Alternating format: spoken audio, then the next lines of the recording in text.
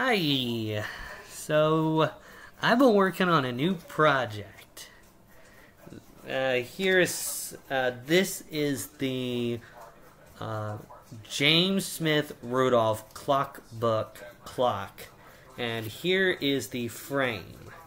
You can see that this is just the frame. There are no gears right now. There are literally no gears in this. But this is the frame as is. These parts right here are for the hands of the clock, are for the gears that are going to move the hands of the clock. And yeah, so basically this is just the frame. It is pretty strong, actually. It also has a hanger, which I did build, but in the back there's also a little, in the back there's some supports for the pendulum. As well, I put in the spring here. This is the spring that's going to go, back and forth for the pendulum. But yeah, this is what I have so far. Plus, it's really cool. I mean, this clock is cool. It is a wall clock. This is a wall clock. It's not a... it's a cool clock. You can get it as a book. It comes as a book. You can get it like Barnes & Noble, Barnes & Noble, Amazon, thrifts, I think they're, thrift books, or thrift shops. This thing, James Smith Rudolph, the original print of this is 2001. 2001 for this. Yeah, 2001 for this clock book.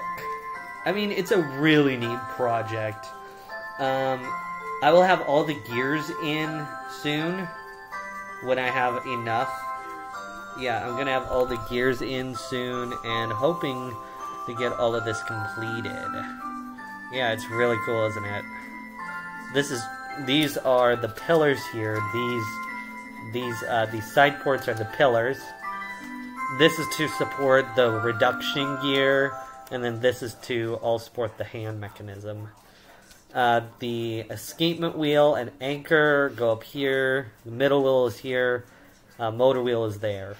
So it's pretty cool. I mean, clearly, this is a really cool clock. I mean, plus it's beginner friendly, which it's easy for like young kids to build and people to really, really like. I mean, even if you're like me, which I'm 19 years old, which you're like me, which is 19, I'm still building this. This is my third attempt at this clock, and I believe that I can get this one running. It comes with a really nice pendulum. I did put my own engraving on it.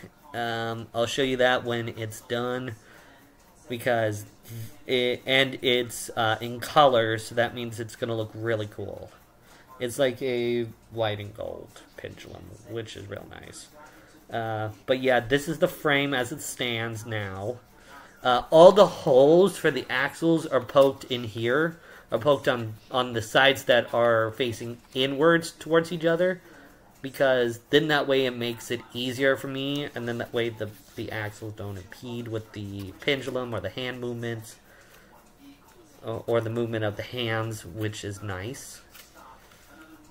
And yeah, this thing is a nice wall clock, very strong. I might add some lacquer, a one coat of lacquer when I'm done. The last gear I need to make is the motor gear. Well, that is like 90, say about 95% complete. There's still a few pieces left I need to add, and then we're done. And it also comes with a really nice case too. But you get this as a book, and you cut it up into, it says 160 pieces. But this has taken me like 2 weeks. The frame here that I have in my hand, that took me like 2 days to build. The gear, most of the motor wheel takes you about a week.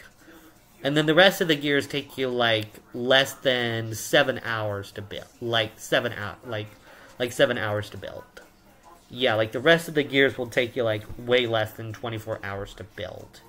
So you can have a, and then the weight of this clock, well, the weight of the actual weight canister, which I have built, I haven't filled it yet, which it calls for 12 ounces is the max for that.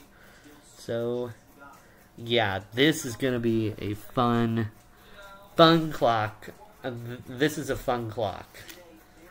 I mean, and it's a square, rectangular, I would say rectangular clock. I thought it looked squarish to me, but no, it's a rectangular clock, which is nice. And it comes with a really nice rectangular face with Arabic numerals.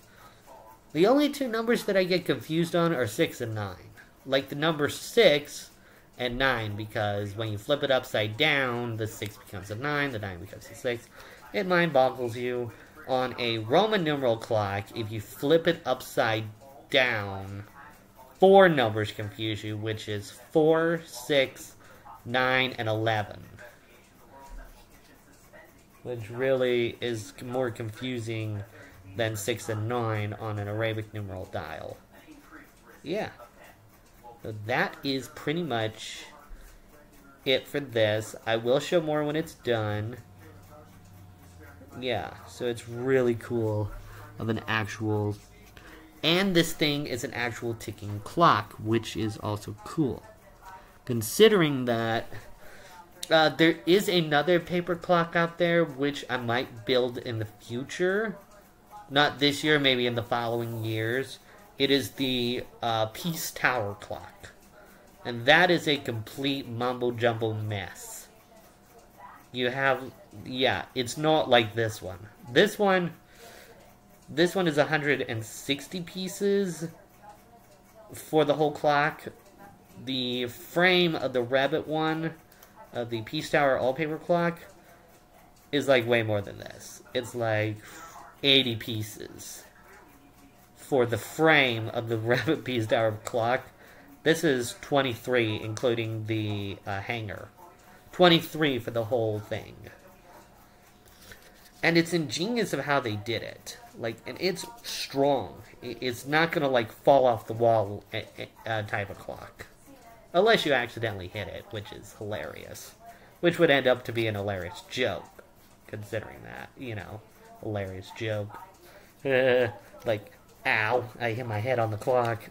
Oh, you know, you like hit your head and it falls. So yeah, it's really all I have much to say.